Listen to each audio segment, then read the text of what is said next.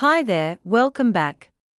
I recently upgraded to DaVinci Resolve version 19, but the carving effect template isn't functioning as expected anymore.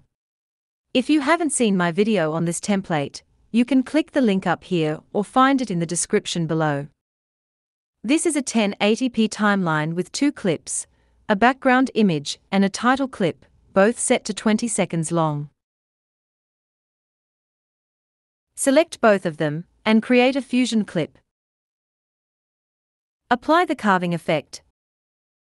And we do get the carving effect, but the title becomes much bigger than it's initially set.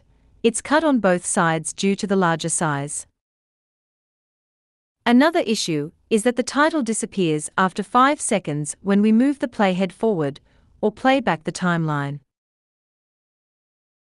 Go to the Fusion page and double-click to open the Effect Group node.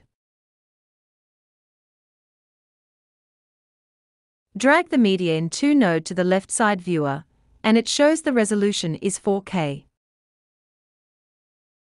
If we check the media in 1 node, which is background, it's correctly set to the timeline resolution, 1080p. This is why only part of the title appears in the final result. It seems the Fusion composition isn't rendering the second media input at the timeline's resolution. As we move the playhead forward, just like we saw on the edit page, the title disappears after 5 seconds.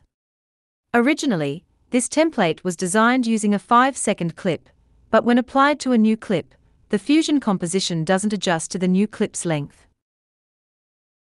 In version 18.6, when the template is applied to a Fusion clip, everything works perfectly.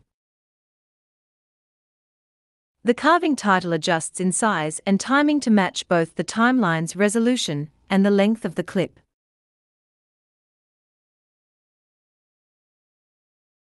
But with the latest version 19, we have 2 options.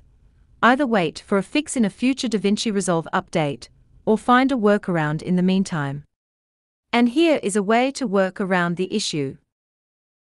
When the effect is opened in the Fusion page, select Media in 2 node.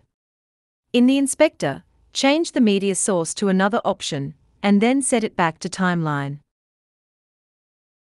This triggers the Fusion composition to reload the media input from the timeline and reset the properties. That's it, the carving title is now correctly sized and works as expected throughout the entire clip. You can now select the carving effect node and adjust the settings in the Fusion page. Alternatively, you can return to the Edit page, go to the Effects tab in the inspector, and adjust the settings as needed. If you'd rather not work in the Fusion page, I've added an easier fix directly to the template. Once the effect is applied, you will see a Fix Layer button at the bottom.